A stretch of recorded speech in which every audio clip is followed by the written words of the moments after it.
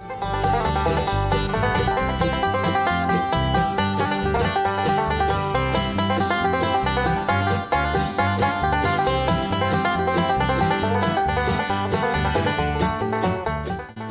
you ever wondered how two players can sound so completely different playing the same song? This comes about from them each playing different licks in the same spot of the song. We'll use the song John Hardy to demonstrate how this is done. John Hardy from my CD Rapid Transit has been playing in the background. In it, I play 7 different variations, all of them hinting at the melody. Before swapping out licks, you'll want to have a basic version of the song you wish to do this with. If you already know a version, go with that. If not, here's my basic version.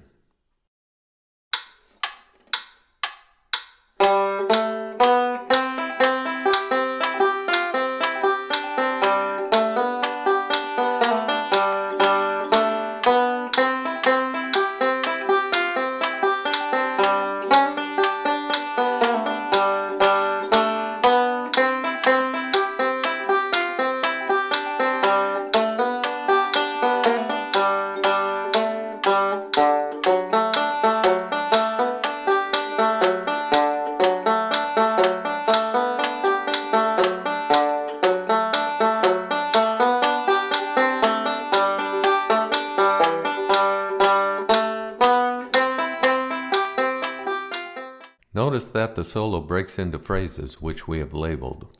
Recognizing this will help us when we go to swap out our licks. To begin to swap out licks, you must know the chords to the song. Here are the chords to John Hardy. Notice that each lick will be 2 measures long.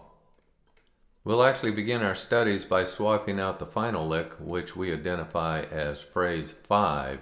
That's because this is a very familiar lick. You've probably heard it and played it before. We call those tag licks. They come on at the end of the solo. That could be replaced by what we're labeling as 5A or 5B. Here's 5C. And lastly, 5D. The best way to master new licks is to put them in loops for practice. Here we will do that by playing phrase 4 followed by the new lick.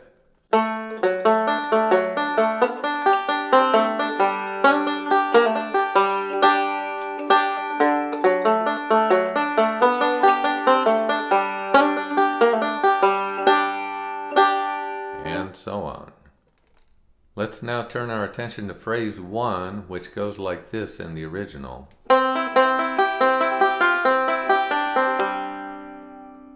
That phrase has an F note in it, even though we're going to consider it a C lick. That helps remind people of the melody of John Hardy. So one of our variations, the very first one, 1A, goes like this. And that one is simplified from the previous one, which points out that sometimes you may need to find easier licks to help you get through a complete solo. Lick 1B basically gives us the same sound, just a little bit higher up the neck.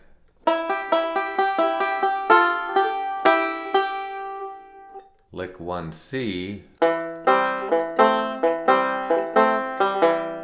very syncopated. Which brings up the point that sometimes there will be licks in other people's solos that just don't quite jive for you. So pick the ones that work for you out of all these that we offer you. And here's lick 1D.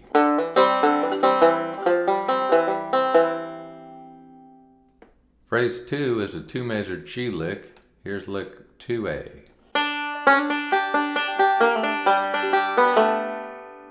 Here's 2B, a melodic lick. In John Hardy, the G licks are followed by C licks, so sometimes we give a hint of that by throwing some pickup notes in there. Here's lick 2C. You'll slide with your first finger. And lick 2D has some triplets in there.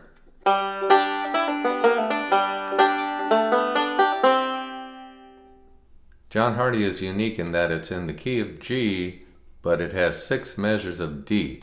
So we'll need lots of D licks. Each one is 2 measures long. Here's lick 3A. Here's 3B. Move your fingers up to what forms a D7 up here at fret 5. Same roll in the right hand. Here's lick 3C. Little Reno in the right hand going on there. And lastly, of our 4 licks, here's 3D.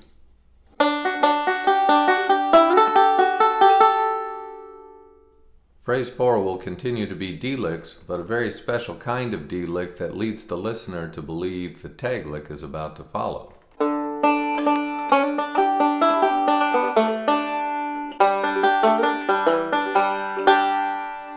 So that was a famous Earl Scruggs lick, lick 4A. Here's lick 4B.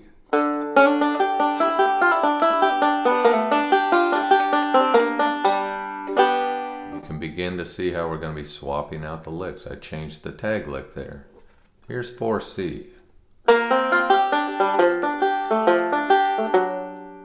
And lastly, a Reno Bonanza on lick 4D.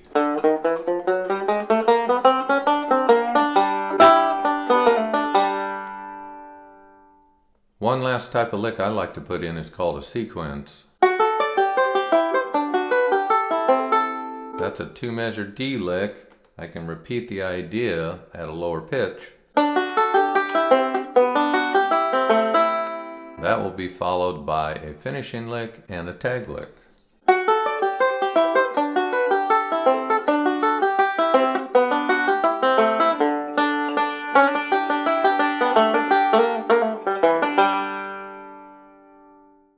Before stringing a bunch of licks together to create a solo, take a quick second to review the type of licks we'll be using. With the handful of licks that we've gone over, you now have hundreds of ways to possibly play John Hardy. This will be the way I'll string the licks together, just to give you an example. If you'd be interested in having a PDF of all the licks and all the solos presented in this video, just check the description below for an email address. And here is the tab for the swapped out licks in our final solo. We'll play it at a fairly quick tempo, so use the YouTube settings if you need to slow it down.